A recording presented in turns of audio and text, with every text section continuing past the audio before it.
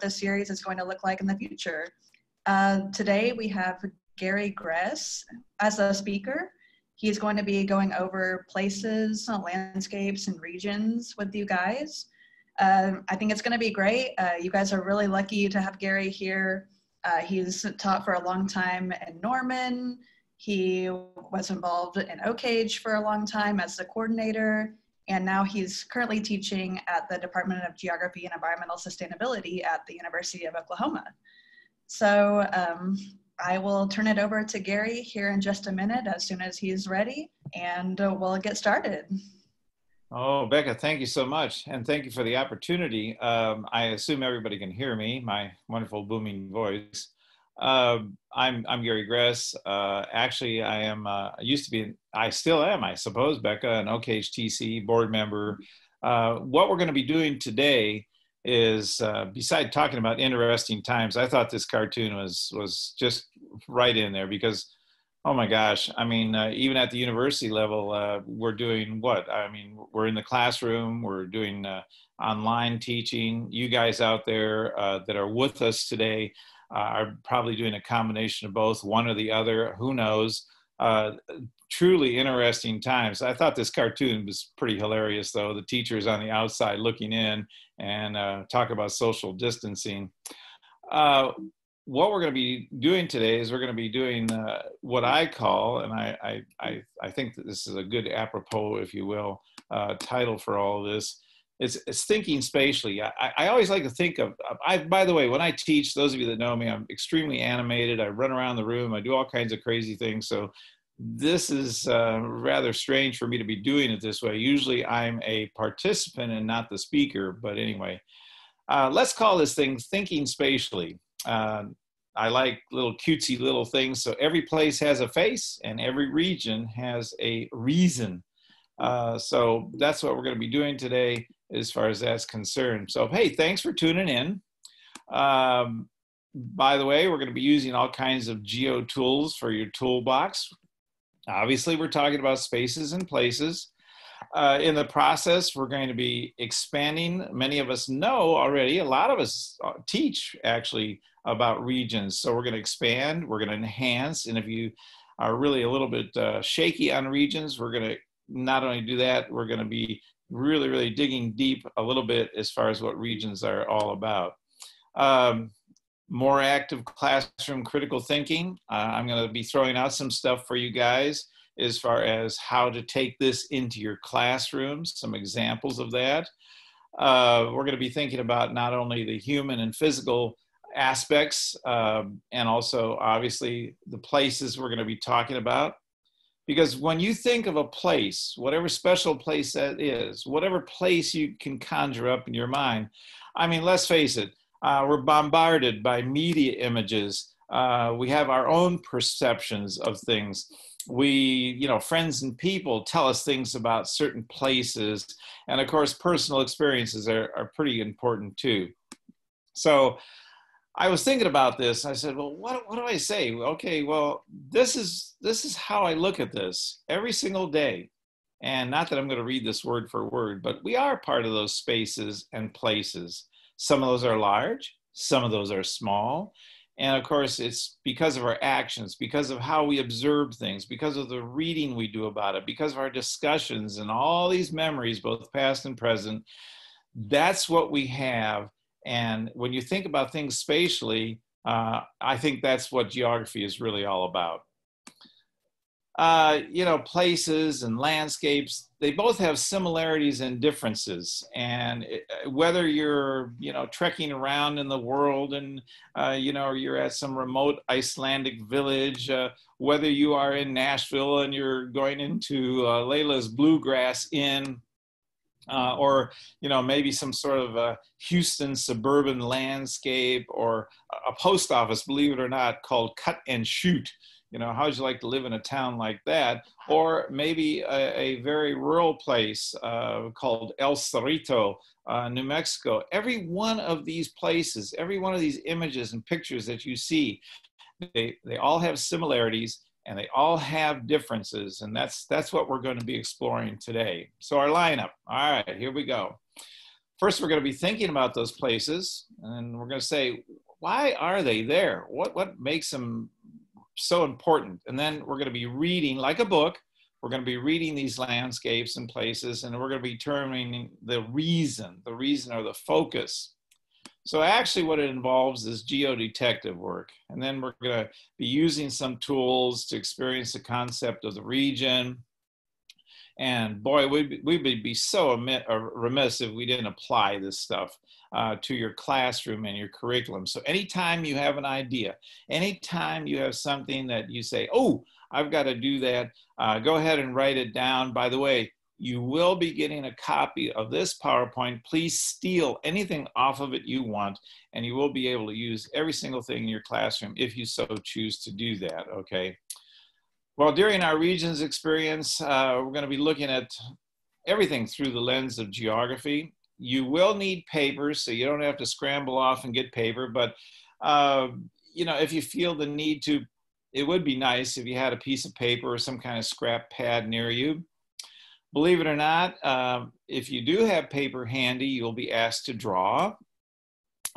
You're going to be asked to write some thoughts down. Just when you thought this was not too interactive, aha, it is. And not only that, at the end or during, if you have a particular question, we'll try and answer those questions at the end. So write those down too.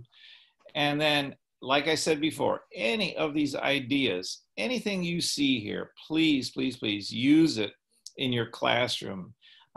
That's what it's all about. Okay, so let's see what happens here. We have detectives, don't we? And on these things, we're gonna, part one, I'm gonna say, let's show you some geodetective tools, if you will. Part two, we're gonna experience those regions, and those regions can be anything.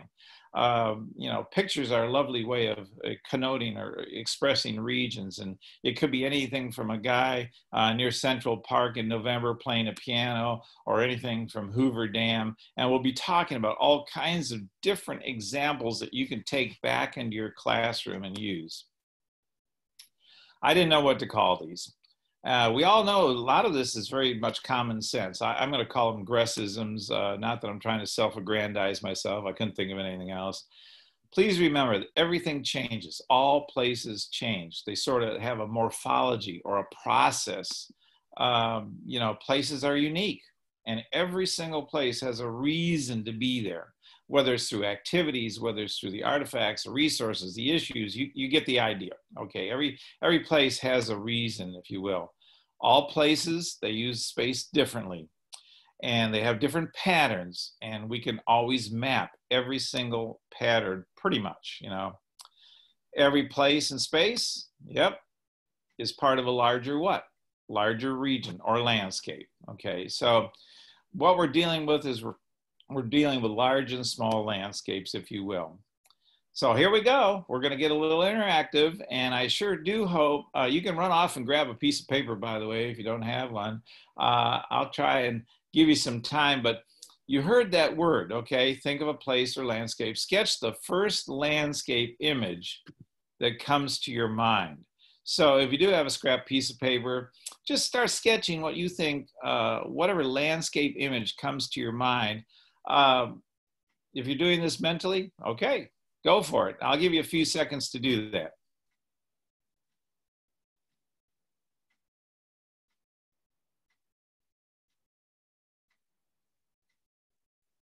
Notice I said a few seconds. Keep doing it, by the way. Hopefully you do have a pencil. Hopefully you have some paper. And by the way, this image that came to your mind, as you're doing it, keep doing it. Maybe that landscape, some place you might have visited. It could be something you've driven by. It could be someplace you are very familiar with. Maybe a place has created some memories for you, you know, and maybe some involved activities. Maybe a place you're sketching maybe has some issues, but landscape is an interesting word for sure. And of course, maybe it's a place that's well known. So don't change your drawing just because you saw this wonderful list I just created here for you on the right-hand side of the slide. But just keep drawing, and we'll wrap this up.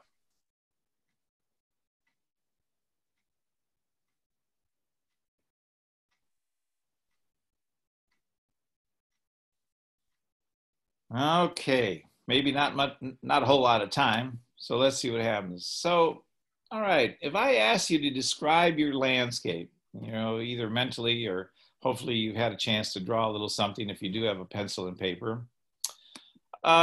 Most likely, not entirely, but most likely, it might have been something that is what? Very aesthetic looking, very grandiose, maybe. Most likely. I did say most likely. Okay, in all fairness. So, what would be your landscape definition? What is your definition of landscape? Think about that a while. You just drew something. You're using the word landscape. Okay, I've got I enlarged my cursor a little bit here so you might be able to see it. And so think of a definition for landscape if you don't mind. You can, you don't have to write this down. So when I look at the word landscape, I decided, all right, I'm going to Google this. All right. I found, as probably your drawing might reflect, a definition that says an expanse of scenery that can be seen in a single view, or landscape. Natural areas of land, natural, that are distinguished by differences in landforms, vegetation, land use, and is also aesthetic, has aesthetic characteristics. So we know it's expansive. We know it could be natural. We know it's mostly, a lot of people think of aesthetics. Then I decided, all right, here, I got to do something about this. Okay, I'm a geographer. What do I do? I decided to add the word geography or geographic to it. Well, that definition includes what? Both natural and I'm going to be a little melodramatic here. Human modification. Human modification. Wow. So there isn't a physical landscape, pretty much. I mean, I don't think there's anything that's totally pristine forever. But anyway, most physical landscapes have been what? They've been modified. Okay. I mean, obviously, I live in the Oklahoma City metropolitan area, and by golly, historically, it started out as maybe tent city. We'll explain a little bit about that in a little bit. But the key word here is modified. Modified. So, okay, landscapes and places, they change. They become modified. Now, with any place that is past or current, we got to ask some questions about it and encourage your students to do this too. All right. Why is it there? Why was it there? I mean, obviously, if you're talking about Oklahoma City, it was on a rail line, a railroad line. It became, if you will, tent city. People were interested in its, transportation, networking, and it was a crossroads in a sense. Of course, original cattle trails and then rail activity. And you have to ask, well, why is it here now and how has it been changed? And of course, that was that image I showed you of Oklahoma City. It's changed quite a bit. What's the importance of Oklahoma City? Still could be a transportation hub.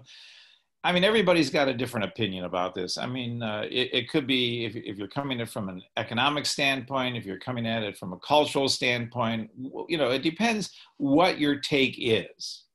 And so maybe some people from a touristy standpoint say, hey, Oklahoma City, why is it important? Well, because it's got, maybe the Bricktown Canal. Maybe they think of sports. Maybe it's important because of a team, a particular sports team. So, that's an important thing to remember. So that's why I'm always asking people, look, when you're looking at any kind of landscape or any kind of place, always ask what I call the why of where. We have what I call the physical stage. I mean, that's the stage we've been born with, that physical landscape. And so when I look at this is near us here in Norman. This is Oliver's Woods, if you will. Oliver's Woods used to encompass this entire area along what we call Route 9. And part of Oliver's Woods has been created and changed by, well, maybe commercial efforts, Rudy's, if you will, barbecue place. So that's what geography does, okay? It studies the relationship between the, if you will, the physical place and what human modifications have taken place or occurred over time. All places, remember, have a reason. They have a reason why they're there. Every place is part of a what? A region. And we'll get into that. That place right there, it has a reason to be in the middle of the water. It's a restaurant. I mean, actually, it's somewhat of a tourist trap, but it has a reason to be there. That place right there on the bottom left, it has a reason to be there. If you live in the Muskogee area, you know that that's one of your larger coal-producing power plants. Every place has a reason, and it's all part of a region too. Stockyard City, Oklahoma City, if you will. Okay. Maybe Little Sahara in Oklahoma. Every place has a reason, and it's part of a region, okay? And of course, you can go into some of the cultural aspects of this as far as this is in Oklahoma City, what they call the Asian district, okay? Okay, you can do detective work in your own hometown. I strongly encourage you to do that. This particular place right here, if you can barely see the sign, I know you can't, okay, it says interurban. All right, well, interurban happens to be this logo right here. And if you can't probably see it, it says since 1976. Well, wait a minute. That shot certainly doesn't look like 1976. It isn't. Actually, it's just a few years old. Well, how in the heck did this place associate itself with that word, interurban? What was it? Let's, being a detective. Well, before it became this place on the left, okay, it was that. I say, well, okay, interurban, what is it? Well, obviously it's a restaurant, those of you that didn't know. What was it before it was a restaurant, okay? Well, it was an interurban station, if you will, a light rail train station. And that's where it got its name, interurban, a light rail system that was connecting Norman, Oklahoma City, and other surrounding towns, interurban. And of course, the restaurant kept that namesake and has now grown to a few other locations in the area. So have some fun, do some detective work with your students, give them that sense of place, and then you can say, wait a minute, that's part of a region, isn't it? And we'll get into this even more. Landscape, they have various reads, okay? They have focal points of interest. And of course, the focal point or the points of interest, come on, I mean, there's physical, natural looks of regions. They could be physical. They could have a functional focus to them. We'll talk a little bit more about that. That one is a little bit more interesting for students to get grasp of, the functional focus of a region. Regions have, or places have, economic importance, historic interest, if you will. They could be revolving around issues, various issues, and they could also have, of course, human cultural importance to them. That's sort of a laundry list, if you will, on how to think of various places and various reads, if you will, R-E-A-D-S of a region. So, okay, so there might be some, obviously, what are they? A physical, this is pretty obvious. This upper left-hand picture is pretty obvious for a physical, if you will, landscape or region, all right?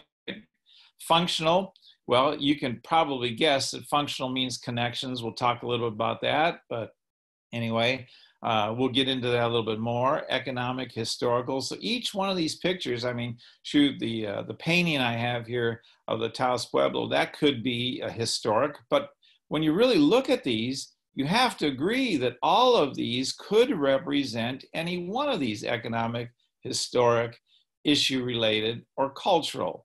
So I'm just tossing these ideas out for you to say, when you want to warm up to the fact of how places look and how are they associated with various regions, this might be a way to do it, okay? Focus on the physical, functional, economic, historic. Is it issue related, or how cultural is it? So, landscapes and places, what is the difference? Well, okay, they are relatively, depending on the scale, commonly interchangeable. Yep, But however, most times place generally refers to a smaller specific study area within a larger area. Landscape, most people associate that with a larger or more broad area, like that landscape drawing that you did on your paper or in your mind.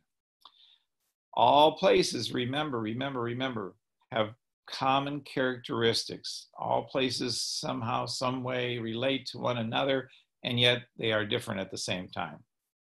Well, let's have some fun with this. Visualize, if you can, a pile of random shoes. Yeah, I hope you have that in your mind. Oh, by the way, in case you don't have that pile of shoes, yeah, you heard right, pile of shoes, different styles, different colors, different sizes. In case you can't visualize, there you go. There's your pile of shoes. Now, what I'm going to ask you to do, and you can have your students imagine this too, but I've got another exercise for your students to do to get this idea or concept of region across. What would you do to create a sense of order for that pile of shoes? So I'm going to ask you, please, go ahead and write down some ideas that you've got on how to get those shoes, give them some sort of sense of order. I'll give you a couple of seconds to work on that.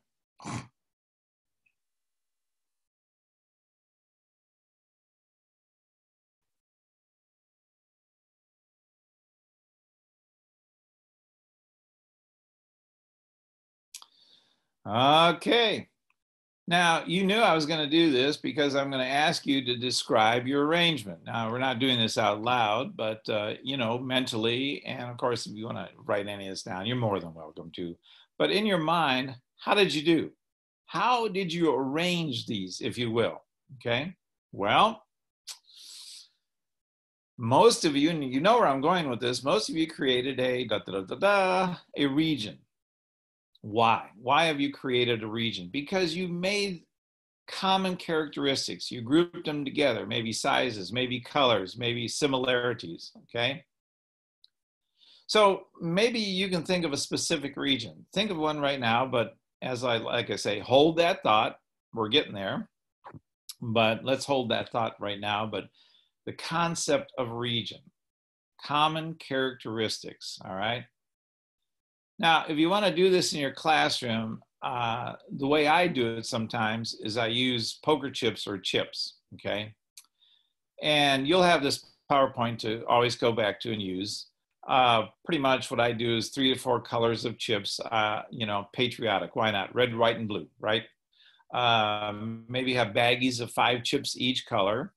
And what we're trying to do, divide the class maybe into groups, 3 to 5 students in a group. If you get over 5 students, it becomes a little bit more argumentative, but hey, go for it, whatever you want.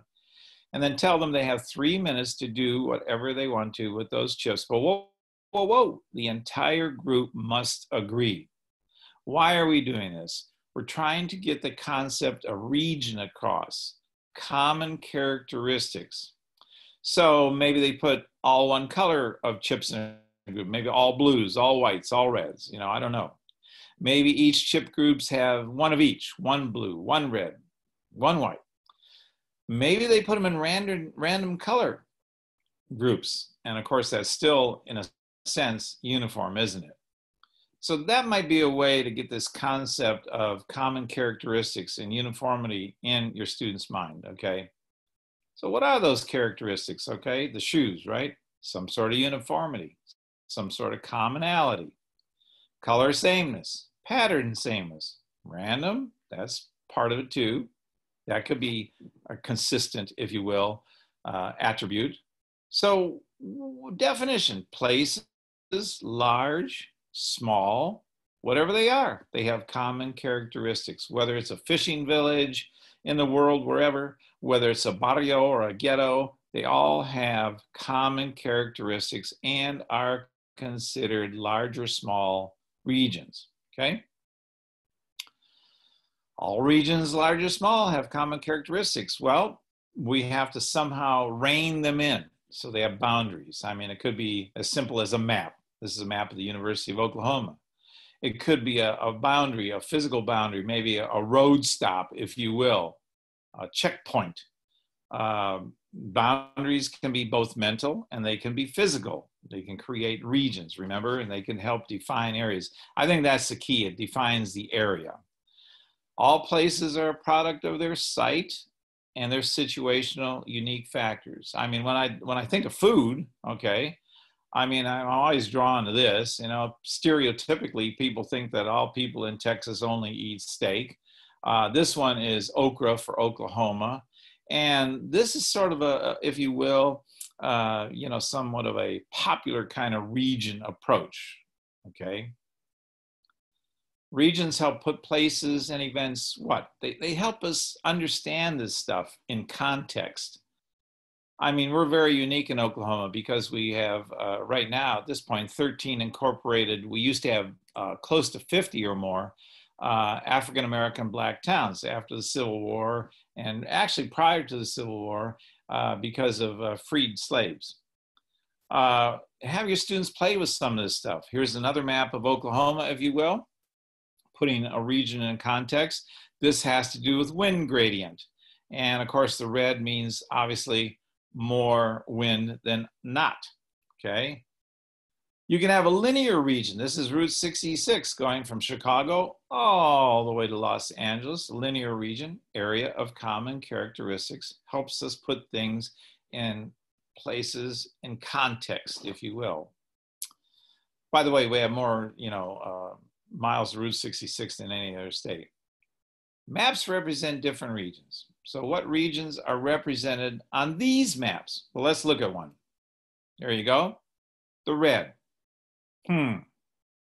Maybe think about that a little bit. What region would that be? Wow. Well, let's put this a little bit more in context. Now I'm looking at a map where we have Utah as a dark, very, very dark blue, and then the area that surrounds that, okay, different shades of lighter blue. So this particular region right here might give you a clue. And of course, if you're reading this, it says Latter-day Saints. That might be associated with that. This is sort of a fun one to have your students maybe take a wild guess at. Well, believe it or not, this is called, I'm not kidding you folks, this is called the Jello Belt, okay? The Jello Belt, well, believe it or not, if you look it up, Utah's state snack, I don't know what Oklahoma's is, I forgot to look it up, but it's particularly lime Jello. Why?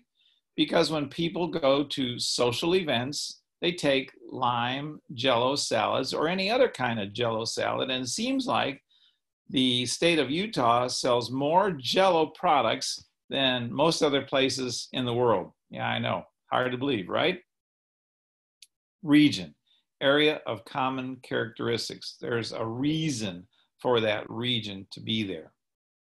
Well, you know, regions have a focus. They could be political focus, that's government structures. They can be physical focus, like landforms, natural features. They can be economic focused, goods, services, and of course, cultural focus, what people value. Regions can have formal boundaries. They can exhibit a functional purpose. We'll get into this a little bit, formal, functional. And also they can be vernacular or what we call popular. They can become very, very popular areas of interest. Guess what? Any combination of these two. In other words, they could be political, physical, economic, cultural, all at the same time, varying degrees of scale, if you will. We'll talk a little bit more about that. So, all right, political, if I were to stereotype, say, well, that's a political region, right? Okay, I mean, counties, especially the state itself. Physical region, we're back to the dunes area, if you will, Little Sahara. Economic, it could be a resource-driven kind of economic region, if you will. This is near southern Oklahoma, and it's a mining operation, a gypsum mining operation. Or it could be, back to that picture, it could be cultural. For instance, the Asian district or some thereabouts district like that. An economic region, let's look at something over time. You can have a lot of fun with your students on this one too. Well, you know where I'm going with this one, Oklahoma. Let's take Cleveland, Oklahoma as a past and current example of economic or the economy. Obviously, 1904, wow, oil was discovered. The town was an oil town, boom town actually. And there it is. There's a picture of Cleveland, Oklahoma, if you will, thanks to that, thanks to the oil boom. But if you want to look at this over time, here is Cleveland, Oklahoma today, no longer an oil boom town, more of a bedroom community, if you will, for people that sleep there and go to work in other places. By the way, you can have a little fun if you go back and take a little time with historical photos. This particular building in this photo here, okay, basically is that particular building in that photo there. So you can have a little fun with this stuff. Moving down the pike. All right, let's move down the pike. All right, let me see if I can pull this thing up. All right. So regions can also be classified by traits. All right. We have formal regions. They're uniform, right? It could be a physical, it could be a cultural trait, but they could be uniform, whether it's language, whether it's whatever. Regions can be very functional. They can be defined by their interactions, okay? Trade, movement, some sort of communication, if you will. Regions can be vernacular or popular. That's why I put that, you know, popular regions, whatever our perceptions of that region are. It could be no man's land, something like that, okay? Vernacular region. So let's drill into these just a little bit. Let's take a closer look. Formal regions, remember, uniformity, one or more physical or cultural features, okay? The reason why I have physical here and the reason why I have political here, I'm going to show you a formal physical and political unit, okay? There's the physical. Appalachian Mountains, okay? Ozark Plateau, we have Sierra Nevada Mountains. You get the idea. That's a physical, formal region. Well, okay, let's look at political. Political formal regions, states in the United States, not only Oklahoma, but all the other states, just to give you an idea. Let's continue on this. Remember, formal region, uniformity, more defined boundaries, right? It has a driving physical, political, or cultural, and I emphasize cultural because sometimes regions by its various pictures can also tell us what they're all about. This is the Amish community. It could be in Oklahoma. This particular one is in Ohio, Bellevue, Ohio.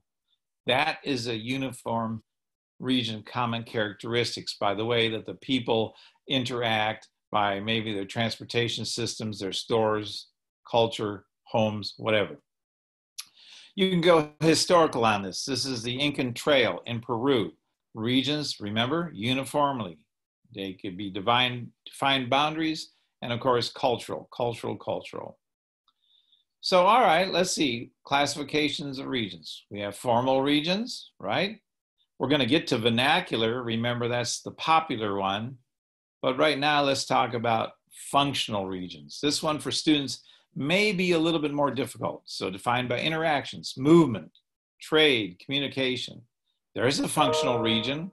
That particular functional region has nodes to it. That's by the way, a smaller airline carrier, and that's some of the cities that airline flies to. There are interactions between these particular nodes, NODEs. That's places that are organized for, maybe the main purpose of that particular, whatever airport it is or whatever. And it's always movement between points. Now, okay, functional regions can also be maybe metro maps, if you will, of subway systems and things like that, bus lines, you name it. That's all part of a functional region. Movement between places around various nodes, if you will, okay? Now remember, larger political, physical, economic, cultural regions, within those, right? Within those are what? Many sub-regions. So, okay, this time of the year, maybe we're all thinking, why am I not in Hawaii, for heaven's sakes? All right, so maybe let's pick on the island of Oahu, and on this particular island, we see Pearl Harbor down here, we see Honolulu over here. Remember, there are many sub-regions within a particular region. And it all depends upon scale. It all depends upon scale. So primarily what we're looking at here is that, Ford Island is part of what? Pearl Harbor. Remember, it depends upon the scale. We can look at now Honolulu, and because of scale, we've created another region within a region. Let's move on. Formal regions, yep. Uniformity. Functional regions, right. Interaction. Last but not least, vernacular or popular regions, right? Widespread, popular, perception of a place or area. No man's land, Cajun country, Area 51, okay? Those can all be considered popular regions or vernacular regions, all right? Well, vernacular regions are perceived and collective, and sometimes they're economic, sometimes they're physical, sometimes they're not. Here's a cutesy map, if you will, of vernacular regions. Widespread acceptance is a vernacular region or a popular region. Could it have a nickname? Maybe not so sharp are the borders, maybe they are. And of course, it may be based on environmental features too. So let's see, there's a big cowboy boot right by Oklahoma and Texas.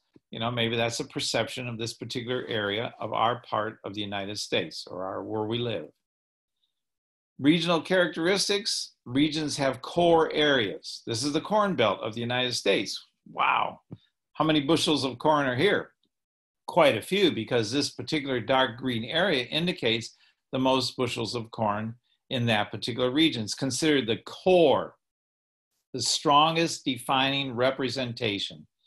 And of course, this area right here, okay, if you will, that's the periphery.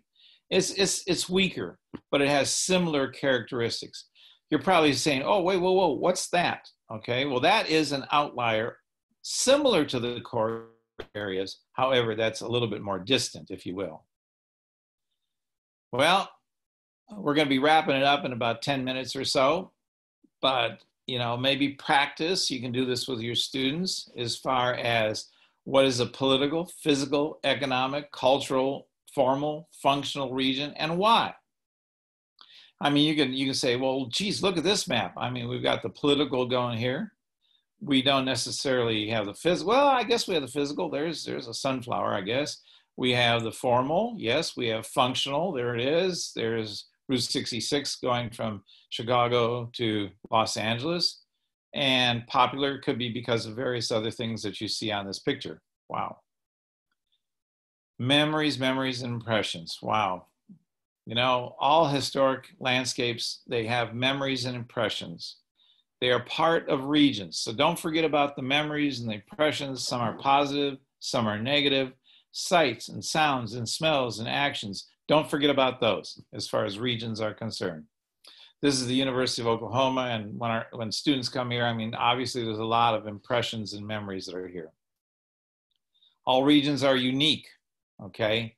They have a common uniqueness, right? I mean, they could be displayed in certain ways of their uniqueness, whether it is these faux, if you will, Gothic arch, the seed sower, it could be something that deals with an issue, or it could be maybe a refinery of some sort, but every place has some sort of a uniqueness attached to it, okay? Or some sort of essence, or some sort of importance, if you will. All right, all places change. All places are unique. They have a reason to be there, okay? All places differently are created, and they have different patterns, I should say, and they can be mapped. All places and spaces are part of larger and smaller areas of common characteristics called regions. Not quite done, because we're going to have some examples here. Before we do, regions have what? Physical attributes? Yep. They have human modifications? Yep. They have patterns? Boy, they sure do, don't they? Linear patterns? They have all kinds of patterns, don't they? There could be environmental activities associated with these regions. Of course, there's structures associated with regions. Cultural areas, you get the idea. Organizations are part of regions. And of course, regions have what we call local flavor. That's the essence. That's the importance of that particular region. And bottom line, Reasons for being there. Reasons for being there. So regions are what? Well, here's a region, state of Louisiana, okay, formal region. And regions are large and small. I mean, greater New Orleans, that part, if you will, of Louisiana, that's a smaller than the state of Louisiana region. They could be within other regions. They could be formal. They could be functional.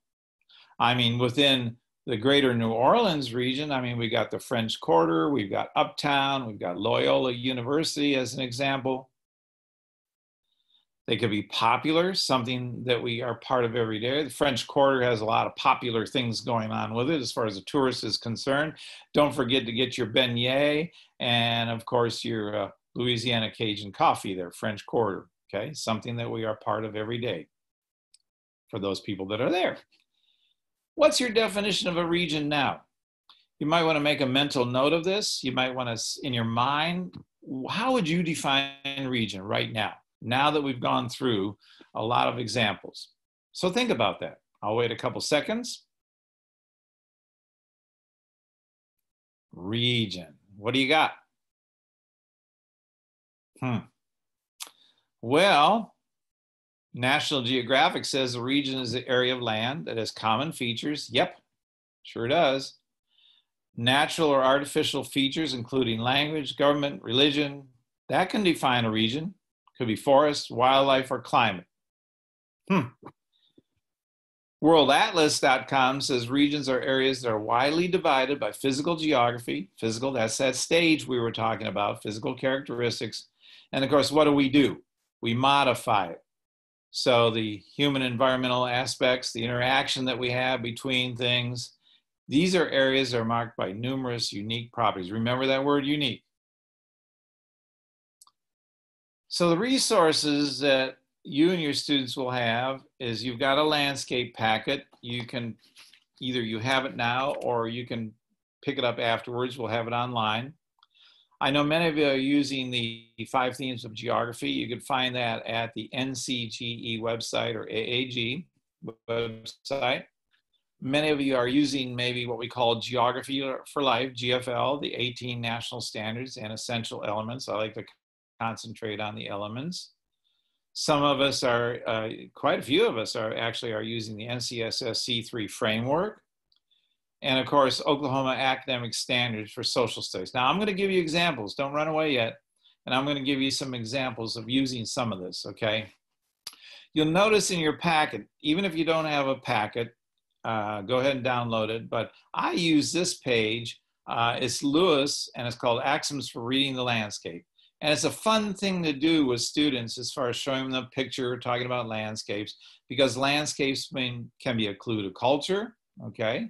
Landscapes are unity and equality. And boy, this one really gets them a lot, okay? It says here, all items in human landscapes, new and traditional, without exception, reflect that culture, no matter how seemingly important or not. Boy, this will get them going. McDonald's is just as culturally important as any historical cultural site in Washington, D.C. That's what we exhibit as how we are as a people. Whoa, I don't know about that one. What do you think? I use what I call the ABCs. This is on page 7, if you will, of the landscape packet. And you can use this as far as groups and ideas that you can have with your students as far as what's within that region, or what kind of things can I think about when I'm building a region, or really anything in geography. This is an alphabetical list, for sure it's not complete. You know, add your own. I like using the, if you will, the elements and standards. Those of you that look at this very, very closely will see that I've rearranged the elements and standards, because I believe that we start out with the physical systems, our human stage that we've been born with. Then what I do is I go to environment and society, because we as people take that physical stage and what do? Boom, we modify it. Then after we modify that physical stage, I say, you know what? That's when we start seeing the activities and patterns. That's why I line up my elements and standards this way, because all that 1, 2, 3 creates what? A place or a region. That's why I do it that way. And then down below here, you map it, you graph it. 5 themes of geography, Hoover Dam. If you're teaching the 5 themes of geography, wow. Location, have your students say, where is that? What is it about this place? What are the human environment interactions that have taken place? By the way, look at how that water level has dropped. And of course, what kind of movement is in this area? Well, boy, you fit right in, because boom, if you're teaching the 5 themes of geography, just think, you've already built your region right there. You can do a lesson on my place. Have your students say, all right, what about your place? We've learned about these regions. In what United States region do you think you are, kids, or students? In what Oklahoma region do you think you are, guys? In what Oklahoma County are you, which is considered a region? So you can have a little fun with this with your students too, okay? Mapping, you have them map their town and their regions, mine is the University of Oklahoma. I live on top of it. Within that is what we call Campus Corner. People can map these kind of things. And in Norman, there's Main Street, and that's considered a region also. You can go back historically too and take the same shot if you can find it, if you're lucky enough. And here is the Sooner Theater. Here it is up here. And you can see how things have changed over time. Have a little fun with regions, if you will, okay? So do something historic, do something suburban, do something pop, do something, anything dealing with resources and economics and things of that nature. Well, that's a wrap. Any questions, any comments, any concerns? Now, I do have an extra section for those of you that are listening on a discussion that you can have, and you can look at this on your own as far as C3 and geography and how that's accomplished. So there you have it, sports fans. There it is. And we'll see what's going on as far as any questions or anything of that nature. Thank you so much, Gary. That was awesome. Yeah, one of the things that I really like to drive home to everyone is that geography is the why of where. So that's kind of the standard elevator pitch that I give everyone whenever someone asks me, what's geography? It's why is something where it is. And so I think Gary gave us a great introduction of a lot of different things that geographers keep ourselves busy with.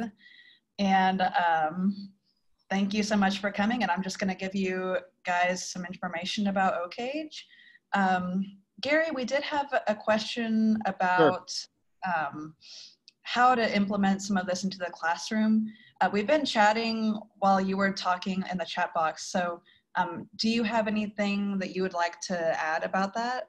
How you would maybe get students talking about regions, or a good icebreaker, how you would implement some of this into a lesson?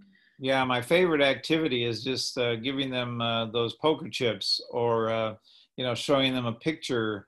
But that poker chip thing, at first I was scared doing that, because oh my God, they're not going to, this is going to be ridiculous, or they're going to be playing poker, who knows. But the bottom line is, and not on the elementary level, hopefully, but anyway, bottom line is, I think that's one of the better ones to do as far as just the poker chips are concerned. You can show them various pictures. And you can say, various photographs of your own personal collections, and you can say, what region do you think this is part of? What characteristics do you see? What things do you see in this picture that we can talk about? Maybe go from that, and then use those, the packet, the ABCs, maybe that would be a good page 7. Maybe talk about that traditional Lewis thing on page, I think it was 3, areas of common characteristics, and most regions are, what can you believe, get them started on something controversial. Hey, what do you think? McDonald's is just as important as the Jefferson Memorial, huh? That kind of thing. Right. Well, awesome. So yeah, while I've got everyone here, I'll just go over some things with the OCAGE website. And so wrapping up this PD, if you would like a certificate, please email us at ocage@ou.edu, and I will type that in the chat so that way you'll have it, just in case I froze up while I was saying that. So let me just type that. So that's our email. If you need anything, or if you ever have any questions, please send an email to that address, and I check it all the time, so you will get a reply pretty quickly. So yeah, if you'd like a certificate, just let me know and I'll send one to you. We are going to continue this series. We're going to do next month's topic on the physical and human characteristics of East Asia, and that's going to be led by OCAGE teacher consultant Susan Smith. So I'm really excited about that. And we've already got it set up for Tuesday, August 11th at 4 p.m. So if you want to go ahead and write that down and get that on your calendar, that would be great. So yeah, now I'll just go over some things with the OCAGE website in case you're not familiar with it. So I'm going to share my screen with you guys and just point out a few things so that you guys can be aware of. So let me share my screen. So I'm going to stop Gary's screen sharing. Gary, you're getting kicked off. Oh, no problem there. By the way, I want to thank everybody, and if anybody wants to email me directly, they can do that also. Great. Thank you, Gary. Yeah, all right. Thank you. So let's see. All right. So we're going to continue this professional development series, and I've set up a place for you guys to let us know if there are any topics or standards that you would like for us to include. And that's just right here on our homepage, which is just ocageweb.org. And I will type that in the chat too, so you'll have it. Just in case you need to refer back to that later. So yeah, right here on the carousel, I've got a link where you can click and you can request any topics or standards that you might want us to cover, and we'll look over that, and if we get enough people for a certain topic, then we'll push really hard to get that out for you guys. So we'll also have all of Gary's materials available under the lesson plans. So you'll be able to click there, and then they're organized by year, standard, grade level. So if you just want to see every lesson plan, you can just go to here, and they're organized by the most recent. So if you just want to go to lesson plans and view all, you'll see Gary's stuff right here because that's the most recent one. And then right now, only the notes are up there, but I'll get Gary's PowerPoint up there by tomorrow, so you guys will have that too. And that'll be in the same location as the notes. So if you've already got that link saved, you won't need to resave a link or have to remember where to find it. I'll try to do you as soon as I can. Yeah, that sounds great. Thank you. A day, maybe a day, yeah. Yeah, well, so we've got our lessons right here, and then we also have our giant maps. So if you think you might want to use one of our giant maps for your classroom, all of the information is here on our website, and we've got images of the maps, and on the request form, we've got the dimensions of the maps as well. So that way you can kind of plan your space for how you're going to literally fit it into your classroom or your school. I think that's all I've got about OCAGE. Scott, is there anything that you can think of that I've forgotten? Brenda, anything you can think of that I've left out? So we were laughing that this is a social distancing map. If you had a small group get up there, they can social distance out on the big map. Yes. Then you can have another group come up. But I put something in the chat to crowdsource your ideas before you leave off. So if you're in a distance learning venue, how could you teach the concept of regions that Gary was talking about? So I know if you're virtual, you can throw pictures and things into Google Classroom or whatever you're using to show that. So it might be that you have to print a page of pictures if you're sending a packet home, but that's kind of things we're thinking about now. Is he gave you great ideas, how to use those same ideas if you're in a distance learning venue. The other thing is, if you want to save the chat, because there were some people that put links in the chat, at the bottom, there's like 3 little dots. If you click on it, you can save the chat, and that will save it to your computer, and you'll have the links. Brenda, I was just going to say that we're going to save the chat, clean it up a little bit, and then post on the OCAGE website as well. Yeah. So Cody just put in here about virtual notebooks for kids. So I think that there are many programs out there that do virtual interactive notebooks, and I think that's a great way to do that. And then Summer talked about if you have a Zoom or some kind of Google Hangout or something, they could go in a breakout room or in a group and create a region. That's a good idea too. Yeah. It makes it more interactive too for your kids. Yeah. All right. Well, I think that's all I've got about OCAGE. Just one more quick thing. I was just going to let you guys know that we are on social media. We've got our links right here on the homepage of the website, so you can check out those pages as well. We've got our Facebook page here. We've got our Twitter right here. And then we've got our Instagram that we just now got started, so we don't have a ton of posts, but we're working on it. So yeah, so just please reach out if there's anything that I can help you with. Again, my email is ocage@ou.edu. And also don't forget to email us for your PD certificates, and we'll get those sent to you. And we have one also good suggestion, is cyberspace a region? What do you think, Gary? Area of common characteristics. It depends how far cyberspace goes. I don't know, Scott. That's a good one. I think that there's actually been a lot of research that cyber communities and cyber regions are just as real. They are not something that you can draw a boundary around like you can a wind farm, but they're absolutely regions. Yep. We had a project looking at Jane Austen chat rooms as a region in cyberspace, for example. But yeah, it's a great question. So I put in the chat box that we will send out the Zoom link for you, and Becca will post the Zoom link, and I send a newsletter out that has the password in it, or you can email us and we'll give you the password. We're trying not to get Zoom bombed. So that's why we don't share the password on social media, because that's what happened to us. But we'll send a link out for the next date. And I wanted to thank once again, you guys are really lucky in Oklahoma to have OCAGE, because not many places do you have geography professors who are willing to teach us a little bit about the content and show you fun ways to do it with kids. And we're very lucky to have Dr. Green and Dr. Gress with us. And for those of you that don't know, Becca is also a geography major, a geographer, and they're willing to share their knowledge with you. Is something that doesn't happen everywhere. So I really appreciate you guys doing that for us. Thank you, Brenda.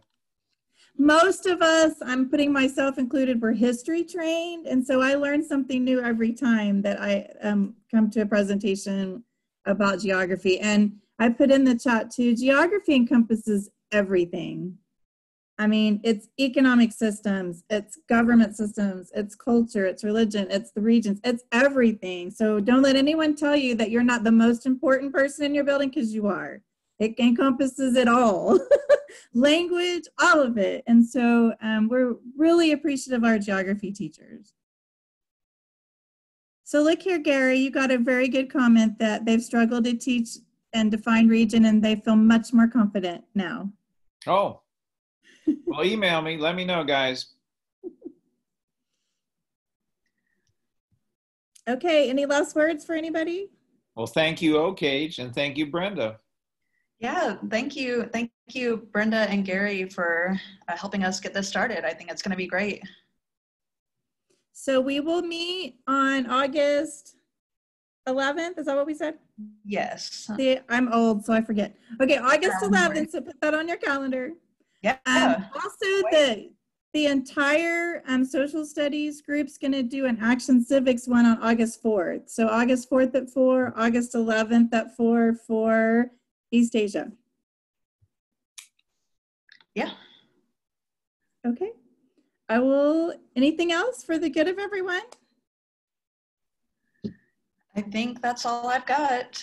Well, thank you guys once again for spending your July afternoon with us, and we appreciate you very much and hope you have a great evening. All right. Bye, everyone.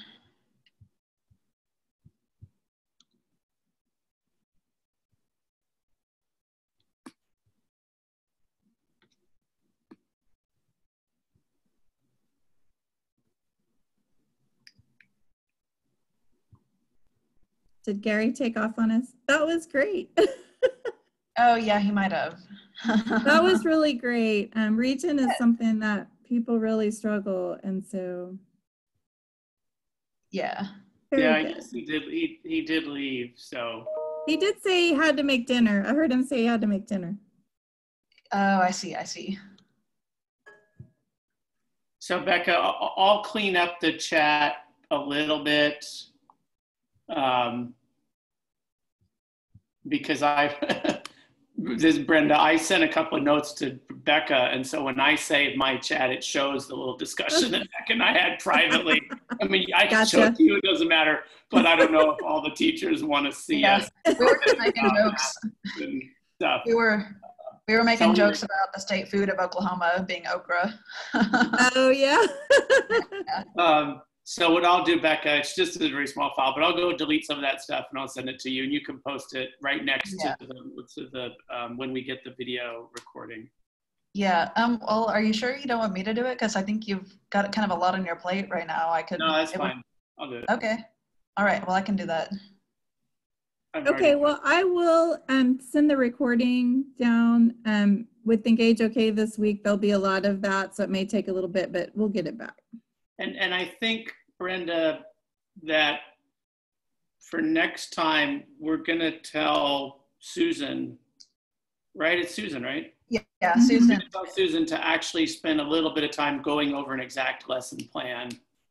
Okay. He's not in the classroom, so he doesn't have kind of a canned one ready, but. Yeah, she'll have a lesson plan. And if you want to ever do breakout rooms or anything like that, we can do that too. Okay. Yeah. Cool. Yeah. So we can do that, and they can talk about maybe how they do that in their class or something. That might help. That's why I put it in the chat, was try to crowdsource a little bit. I think the idea is, or the way that when we chatted about it, just the four of us a while ago, is that it would be kind of half an hour-ish on the knowledge core dump, learn, and then 20, 30 minutes on the lesson. Mm-hmm. In Gary's case, we decided to merge them. But I think we're going to do No, I think it went really good, because Region is hard. No, it's really hard. No, I thought it went great. And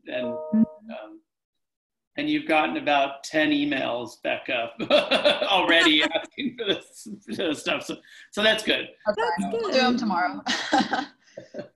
As well. So, okay. Is there anything else you guys want to be brief about or whatever? So, okay. All right. Thanks, Brenda. I thought it went fine. So just let me know if you need something, and I'll make a link for the 11th. Are you just before you go, because I'm writing the National Geographic grant proposal now. Is it your intention to sort of do this once a month-ish throughout the school year as well? Sure. Yeah. If you want to, we sure can. Yeah, that might be a lot. We're doing, but we're doing the social studies one once a month. So we could do something where they just talk. If you don't have someone lined up for them, we can have them with some discussion questions and let them talk in a room. We've done that before too. One other, so I'm writing the proposal, and what I'm going to say we're going to do two giant map in the Giant Map Academy, which again, I think we can social distance because we have the map masks and they're so huge, and we go to the History Center or whatever. And then we're going to put in all virtual ones as well. And so so you think it's a good idea to do that. If you schedule them for a Tuesday every month, and like I said, if we don't have a presenter one month, we'll give them a topic and let them talk about it. They like that too, because they get to talk to other teachers about what they do. Yeah. Well, and Scott and I were talking about just me having just okay office hours on Zoom, so people can just come ask me questions on Zoom if they need help finding anything, or if they want more information or clarification about something. So we think that might also kind of fit in with that. There's one, by the way, so that's a combination. We can just say, no new presentation this month, but we're going to discuss X with, Becca. There was we could do that every other time too if you wanted to. I mean, if we did a presentation the next month was just talk with, and I can join too, like just talk with us if they are having something, or we could give them a topic and they can talk about that and then come back and talk to Becca or sure. Something, okay. You might have some people who are interested in talking about how, if they, by then, after a couple of months, we'll know if they've had to go distance learning a little bit, and then they can talk about how they're doing geography distance learning if they've had to do that. Yeah. Right. Okay. Well, we'll just tentatively plan for that. Mm-hmm. I think it's good to keep it every month, even if we have to cancel it, because they'll just get used to it. Yep. I mean, even if we great. decide... No, I agree.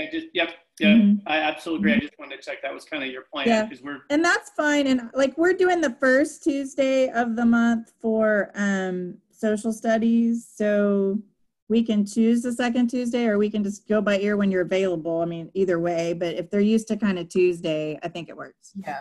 Oh, and Brenda, I was going to say, I don't think I'm on your list. I don't know if I get emails about the stuff. Okay, so if you go to the front page of the State Department and scroll all the way to the bottom, there's a place where you put in your email address, and then you can choose however many you want. Okay, you can choose all of them and be super informed, or just a few. Okay, sounds good. Yeah, I need to do that. That way I'll be in the loop. Well, the reason, and we went to Gov Delivery instead of our listserv, so that meant that most of my stuff didn't transfer over into the other one. So everybody has to go back and put their email back in, and then that automatically populates in there. So. Oh, okay. Well, I'll go do that. You can do science too if you wanted to see what they're doing. If they ever do something that. So I also had a request, Scott, for you to do your climate change again. In this format. Yeah, because there'll be people who didn't come to OCAGE to that meeting. That's fine. I mean, why don't we just say the second Tuesday? I mean, the 11th is the second Tuesday. Okay. Why don't we, Becca, is that okay with you to just say the second Tuesday at 4 is OCAGE time? Right. Yeah, I think that would be fine. Yeah. And like I said, if there's any month that doesn't work because it's a holiday or something like that, we can just boot it to the next month or something. That's what I'm doing. And I'm happy that we can put me down for September if that's fine. And I can't remember who did it with you that showed how they used it in the classroom. It was Angela Trent. Right. Yeah. So maybe she would be willing to join us, and at the end she could kind of show how, because I thought that went great too. Yeah, that would be good. And you're going to have some new teachers that probably didn't come to anything OCAGE yet. So. And Scott, you already need to update your climate change lesson to talk about Siberia. So you can add that in. Yeah, no, I know. I need to. There's lots of updates you can make. But who knows? You might still wait, because between now and September, like, who even knows what's going to happen? So that's the beauty of geography, is it changes all the time, So you can have the same conversation, and then later on. I thought that was cool. He showed like the picture, the old picture, and then the picture today to kind of show. Yeah. Yeah, that was really good. Okay, all right. Well, thanks, Brenda. So we'll just tentatively say the second Tuesday, and we've already got the next one, as you told. Okay, so what I'll do is I'll go in right now and set up a reoccurring link for the second Tuesday, and that will be the same link, same password every time, so they won't have to send it out. It'll be the same one. So I'll send it out every month, but if they have it, they'll know it. They just will have it. Okay, that makes sense. So I'll do that right now, and then I won't forget. So, all right. Thank you guys again. I really appreciate you doing this. Okay, thanks. Well, this has been really great. I appreciate it. Okay, all right. Thanks. Bye. See ya. Bye.